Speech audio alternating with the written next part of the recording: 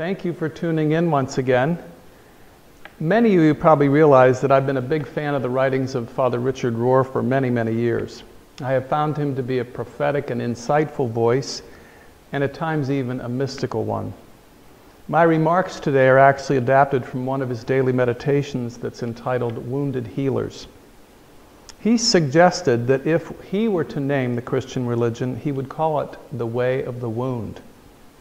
I think that's quite interesting. Jesus came into the world because of love, out of love for us. But the reality is the world really couldn't stand that much pure love. And we continue to this very day to put him to death by our refusals to love in so many ways. Jesus agreed to come into the world in order to be the wounded one. As the letter to the Philippians says, he emptied himself, taking the form of a slave. So we who are his disciples are these strange believers in a wounded healer. We actually come to God not through our strength, but through our weaknesses. We learn wisdom and come to God not by doing things all right, but generally through doing it wrong and facing suffering and failure. And that's why this time of pandemic contains a great richness for us if we are open to seeing it. There's a great deal to learn, a lot of transformation that has to take place for us as individuals as well as for our culture and our world. If we were going to create a religion, we would never have thought of creating a naked, bleeding, wounded man as our main religious image. It has to be the most unlikely image for God and the most illogical one for anyone we could call omnipotent. None of us in our wildest imaginations would have come up with it. But it exposes a central problem of human existence, for God to have come in the world in this form and in this way. Sadly, we have become so accustomed to the cross, probably because we have domesticated it and we've just seen it so frequently, that it no longer really shocks and scandalizes the way this image of all that this image of failure is actually trying to say. Being wounded, suffering, and dying are the quickest and surest paths to truly living in Christ. But using a scapegoat is our most preferred method. What we do is we deny our pain, our sins, our suffering, and we project them on somebody else. We're victims, never the perpetrators.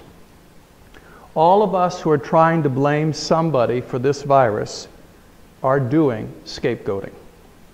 This is not anyone's fault. Viruses happen. They have happened throughout history, and despite all of our wonderful medical knowledge, they will continue to happen. And then until we are enlightened by grace, we probably can't even see this. It remains safely hidden in our unconscious, but that's where it gets played out in all of our interactions. But once we spot and stop the pattern, game over. The cross of Jesus was actually a mirror held up to us in history so that we could spot the scapegoating pattern and then stop participating in it. Only our true, deep God self can carry the anxiety that simply comes with the complexity of living. The little self, by itself, is unable to do so. If we do not pray, we cannot live the gospel, because the self is simply not strong or deep enough to hold the anxiety and fear. If we do not transform our pain, Rohr reminds us, we will always transmit it. That's very significant. If we do not transform our pain, we will always transmit it. Always somebody else will have to suffer because we don't know how to suffer. That's really what it all comes down to. Most of us are like electric wires most of the time. What comes in is what goes out. So if somebody calls us a name, we call them a name back. If somebody treats us poorly, we treat them poorly back. We simply tend to pass on the same energy that is given to us. Now, if we compare that electric wire to those big gray transformers that we see on utility poles. We know that a dangerous current or voltage comes into that box, but something happens inside that big gray can, and what comes out, in fact, is now helpful, and it's productive, and it's useful.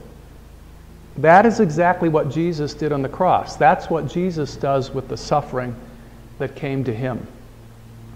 He did not return the negative energy that was directed at him, not during his lifetime, nor when he hung upon the cross.